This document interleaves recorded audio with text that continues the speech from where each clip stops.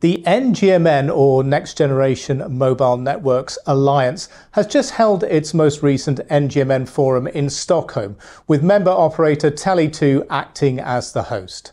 So what were the key takeaways from the forum? Well, to find out, I'm talking today with Tele2's CTIO Yogesh Malik. Yogesh, thanks very much for joining us again. Good to see you. What were the big talking points during the forum discussions? What were the big takeaways? Yeah, thank you. Thank you for having me on. It was a great pleasure to host the meeting. And the main points, though looking into the future, were also addressing the issues we are facing today. Energy, how do we become more efficient? And on top of that, the very, very big topic was also how do we get prepared for the future in terms of workforce, skill set, and reskilling. How can we upskill, reskill ourselves for the new age? So I think those were the topics in a broad setting. Obviously, energy efficiency is a massive topic across the industry at the moment. Were there any thoughts shared about the best way to be more energy efficient for the mobile operators? Were there any sort of new angles discussed during the forum? Yeah, it is. Well, we have a variety and a large spectrum of operators from different parts of the world having different challenges, whether green energy is available or not.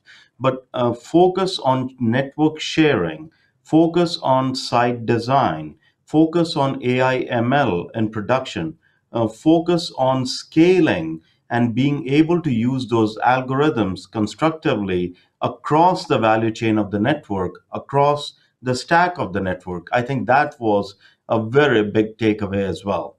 That it is not just one solution, but we'll need to, depending upon the geography, be able to share our learnings and become better every single day.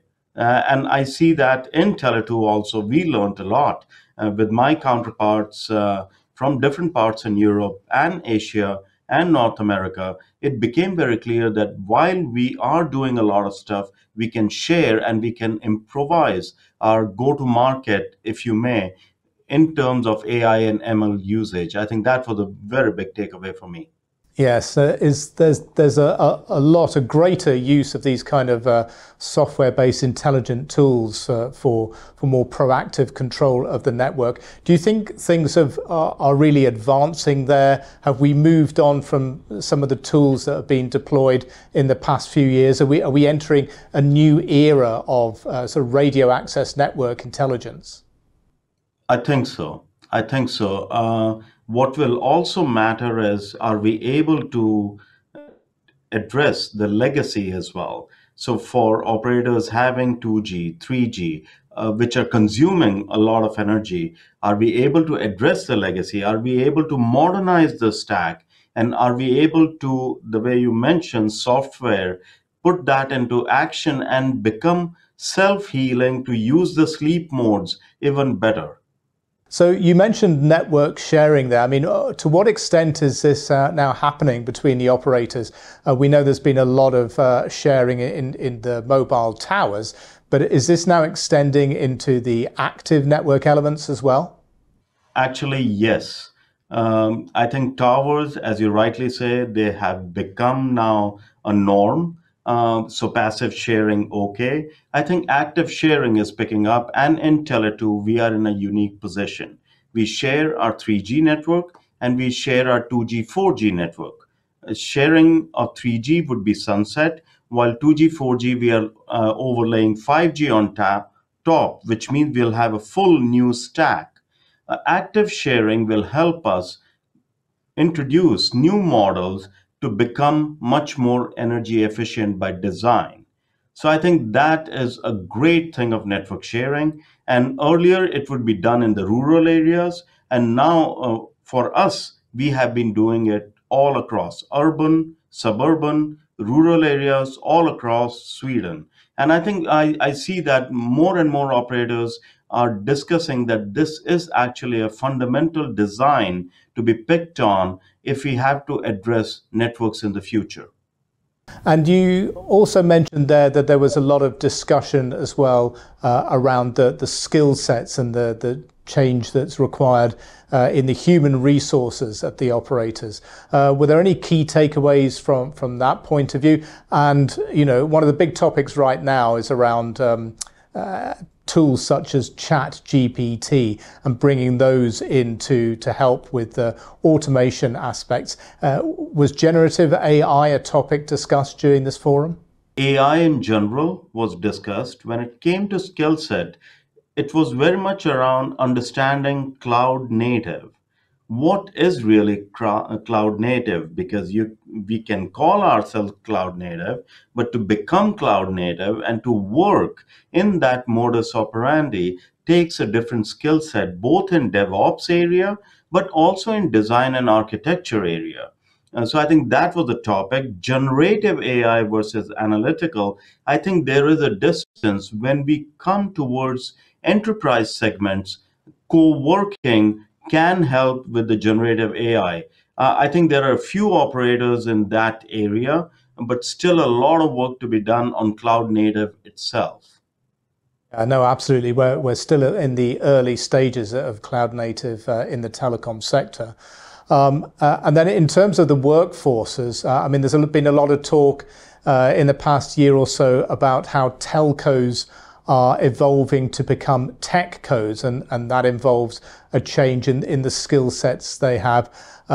Is that the kind of thing that was being discussed during the forum? Is there a shift towards hiring different people with different types of skill sets across the NGMN membership? We have partners, and the forum not only included the operators, but the partners as well, like Apple, like Nokia, IBM, others. So definitely there is an ecosystem around us. And myself, I'm a radio engineer. So once we were always tech co in a way, it became much focused on telecommunications. But where we are going with a connected society, I think it will be very important to go back to the basics and go into those engineering areas where artificial intelligence is becoming very, very key, where cloud is becoming key, where compute is becoming key, where quantum is becoming key. So I think it's beyond transmission and beyond radio into compute and end-to-end models which can yield better customer experience and allow customer to do troubleshooting by themselves. Okay, yeah. So a change in the operating model there. And is there a sense that the teams already at the mobile operators, that they can be sort of upskilled and learn new processes, or is it a case of having to bring in additional and new members of staff? I think it would be a mix of both. I think in areas where it is very close to radio, upskilling will be needed. Where there are new competencies in cloud and compute, I think those need to be either with the partner ecosystem or to be hiring new skills. And then how to inculcate those new skills into production so that there is a joint learning going on and knowledge sharing across different operators and actually across boundaries of geographies where knowledge sharing can happen in a much more open manner also, like regional bases and others. Yes, this knowledge sharing is becoming really vital for the sector now, and we're starting to see more of it as well. So just finally, from the Tele2 perspective, what kind of advances or changes would you like to see in the telecom sector, say in the coming year, that would help not only Tele2 but your peers in the mobile industry as well? Now, as Tele2, we have a clear purpose, and the purpose is to enable a society with unlimited possibilities. Now, what does that really mean? And we have our proof points for our midterm ambition to become a leading telco. And for us, superior customer experience is a great proof point. Employee engagement is a great proof point. Leading in sustainability, not only scope 1, scope 2, but going all the way to scope 3, and also to make sure that we are efficiently planning our capex, opex, so that we can be progressing ahead in the industry. And I think here sharing is actually, in a way, going to take us much farther.